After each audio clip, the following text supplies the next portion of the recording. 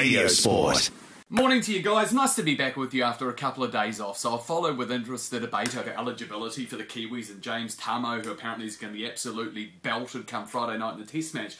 But what it shows is the honest truth here. Rugby league players, both New Zealanders and Australia, I reckon, rate Origin over Test football.